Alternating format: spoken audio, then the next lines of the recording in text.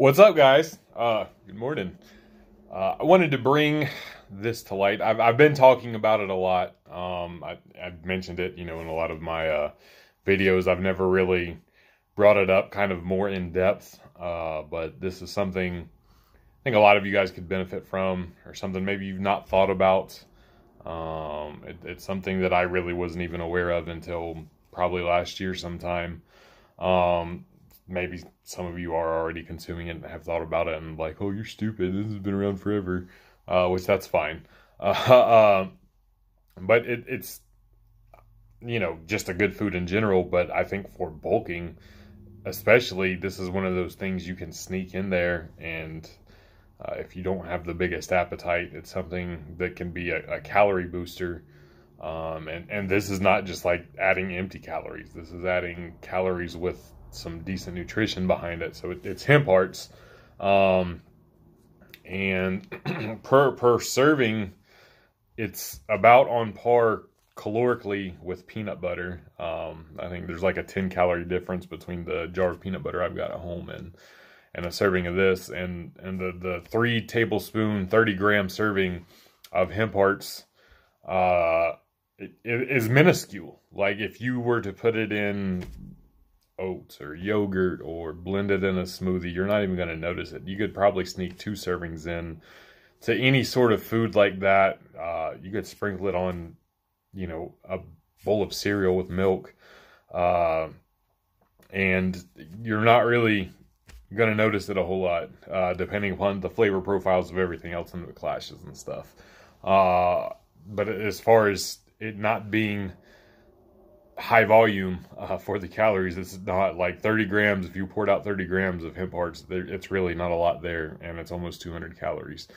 And it's the macro breakdown for a plant-based food.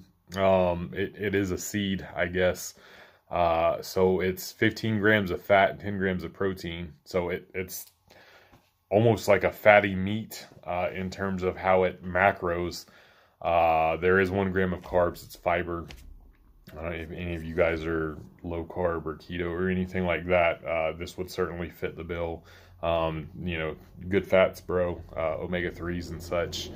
It's got a pretty decent micronutrient profile. You got magnesium, phosphorus, manganese, a good amount of thiamine, a little bit of B vitamins. There's iron, the ever elusive potassium. It's got 8% of your RDA.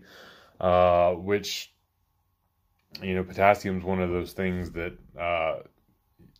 it's hard to really eat enough bananas or potatoes or something like this and get your potassium in. So that's why a lot of people are on that body armor train, and drinks like that or primes, that they're a good potassium supplement, especially like the light versions, so you can get potassium without the calories.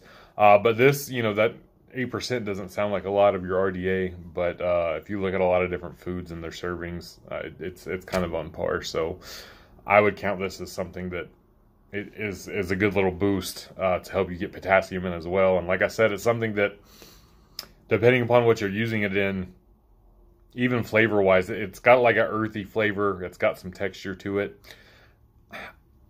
Kind of nutty. Giggity. But I don't really, to me, it's not as nutty as it kind of advertises itself as. But again, it's macros are like that of a meat. So if you're plant-based, plant-dominant, shout out Alex. This is something to get more calories in. Easy calories is the big thing. Like easy calories with a good micronutrient profile. So maybe think about picking some up. See what you can do with them. Be creative. Tell me what you do with them if you eat them. Like, where do you put them? Like, the main places they go for me is either in oats or yogurt. Those are my 2 favorite things. I get Chobani sugar-free yogurt when Kroger's out of the store brand. Kroger store brand's fucking great. But I get that 2-pound tub of yogurt. It's only 350 calories for the whole tub. And sugar-free, fat-free. And I throw these in there. It's added fat, added nutrients, added protein. And it's pretty legit. So let me know what you guys are doing before I keep rambling. Peace!